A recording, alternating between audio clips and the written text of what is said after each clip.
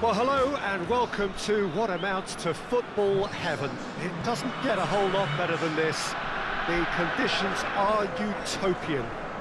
The sky is blue and the players are with us for a football match so widely and keenly anticipated. Truly, this is pristine, and the level of expectation and excitement is reflected in the smiling faces of the crowd. They know it means so much, and they also experience between them a great sense of privilege at being able to attend this most special of games. Well, this really is a great venue. It adds so much character to every game it stages. They do appear, Jim Beglin, to be going with a 5-3-2 formation. Conservatism would appear to be at play, Peter. However, we don't know what their motives are just yet. It could well be as it looks, but it might also be a way of deceiving the opposition into thinking that they're just going to sit back and then hope to produce an aggressive counter-attack or two. This system can accommodate that, and I certainly hope we're going to get something positive in response, and it's not going to be all defence. And already we're underway here.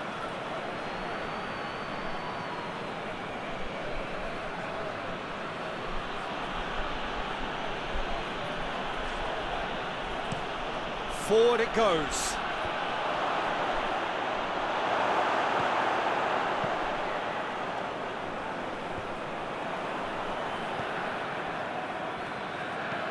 Hoists it high.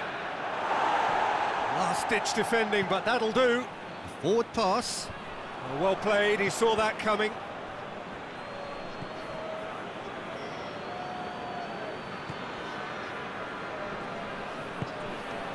And here's Zahavi.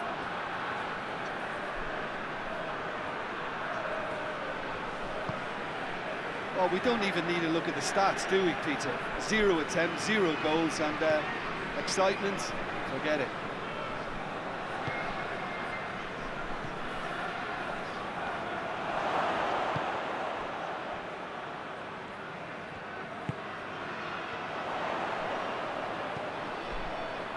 Good challenge, he just stood firm.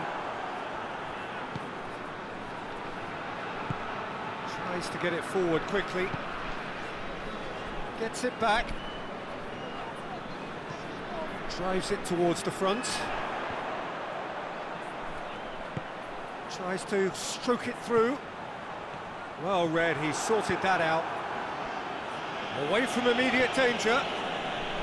Well, I don't think it was the wisest option, Peter, once he got into that position. It's not as if he didn't have people nearby.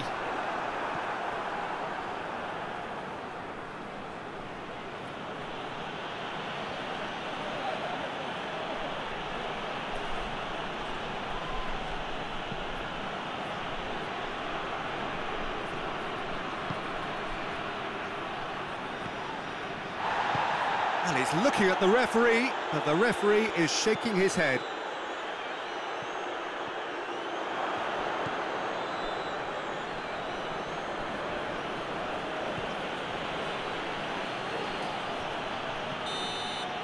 And it's half-time here.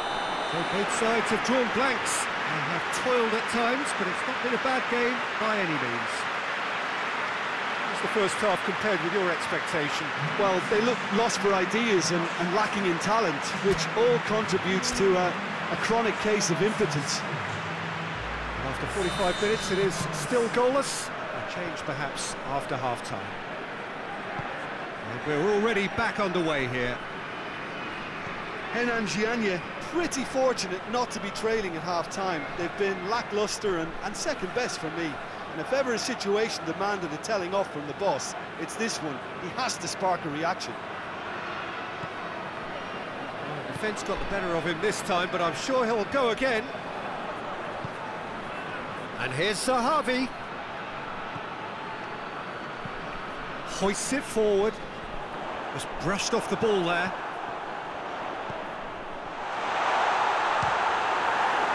Ball's loose, who's getting there?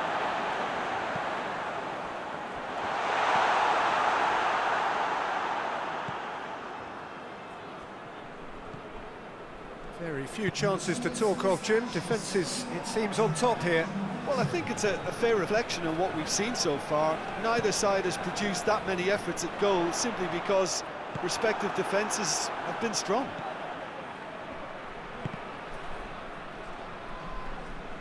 Oh, super tackle. They were outnumbered and under the cosh. That had to be spot on, and it was.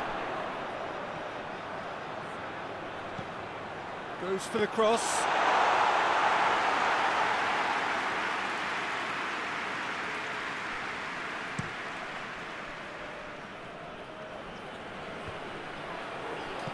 And that's been levered clear.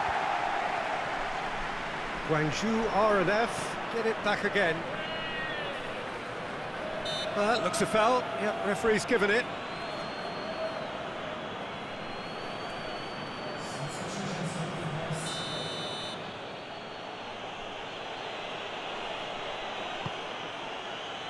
Knocks it away.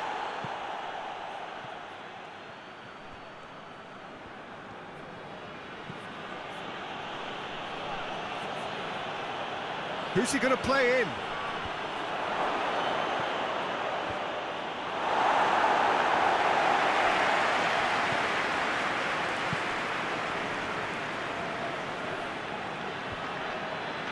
Concentration levels are very good, and so is the commitment. This game could yet yield a winner.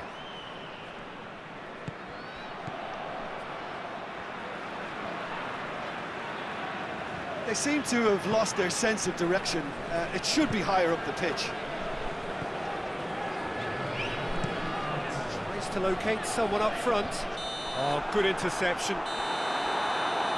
And the referee brings it to a close. Well, it looked 0-0 from a fair way out.